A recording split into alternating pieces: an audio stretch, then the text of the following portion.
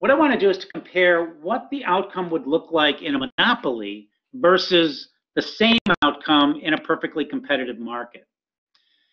Now, this comparison is a little bit complicated by the fact that if you go back to this graph for a monopoly here, remember that we talked about a monopoly. A natural monopoly comes about oftentimes because of very large fixed costs in production, creating economies of scale in production, this downward slope of the average cost curve, and that downward slope could continue up into millions of units of the good.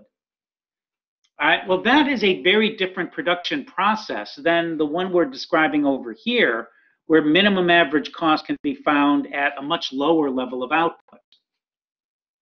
So it's a little bit hard to make that comparison between a monopoly situation and a perfect competition situation because their cost functions are really likely to be very different between the two. Okay, so what I'm going to do here is kind of draw a comparison between the two by imagining something in reverse. Imagining we take all of the little firms that are producing here, all of these firms, and we just sort of sum up their products, their marginal costs and average costs across all of them. Imagining that a monopolist comes along and basically says, we're going to buy up all the little firms, the farms, let's say, and we're going to operate them together as if they were one big conglomerate. We're going to control the market by taking enough firms or farms over. And by virtue of that, we can set the price in the marketplace and maybe raise up our profitability. All right, so that's kind of the comparison that we're making here. So the average cost for the monopoly now and the marginal cost and the marginal revenue can be thought of as this monopolist that is now bought up all of the individual little firms that are producing the product and acting as if it was treating them as one, its own individual firm, and making decisions by adjusting the productions of the individual firms equally and accordingly in order to maximize its own profitability.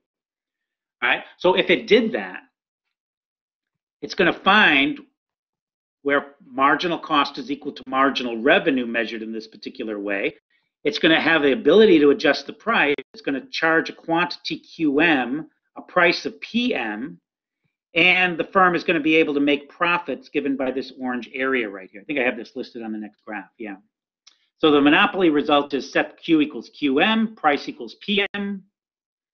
Forgot to put those as subscripts. Consumer surplus is going to turn out to be the blue area right here, right? Profit is going to turn out to be the orange rectangle right here. And so what would happen in a monopoly market is the quantity would be here at QM, surplus would accrue to consumers, profits would accrue to the producers, this conglomerate operating all these little firms, and this would be the outcome in the marketplace. But suppose we split up that monopoly, forced all of the individual firms to act on their own and to act as if they were perfectly competitive. The long run result we're going to see, the result we're likely to see in the end, is that the price will fall to a particular level where it minimizes the average cost. PC result is going to be choose a quantity Q star, where the price is equal to minimum average cost. And this, we're going to see, comes about a little bit later because of entry and exit of firms into the marketplace. That's what's going to drive the price to this particular level under perfect competition. But for now, I just want to give you a quick highlight about what the result would look like. So quantity goes up because of competition, just like we had said, moving to a duopoly or an oligopoly. Price comes down. And what we end up with in the end is that consumers are going to get surplus given by all of this area right here now. That's going to be consumer surplus in the market. And profits in the market are going to be driven to zero. Profits are zero. So the firms are not making any surplus. All of the surplus is accruing to consumers in the marketplace here. The firms are going to be just willing to produce that particular amount. But again, surplus accrues entirely to the consumers. Now, what about overall welfare?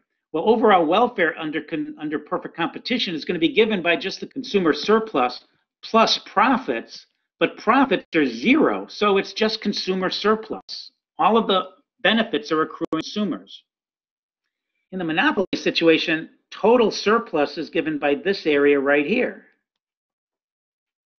profits plus consumer surplus. So what happens as a result of competition is you're actually adding this much extra surplus and the green extra surplus. The total welfare in the economy overall is increasing because of the movement to competition. And that's an important result that we're going to come back and highlight again and again and think about the implications of that a little bit later.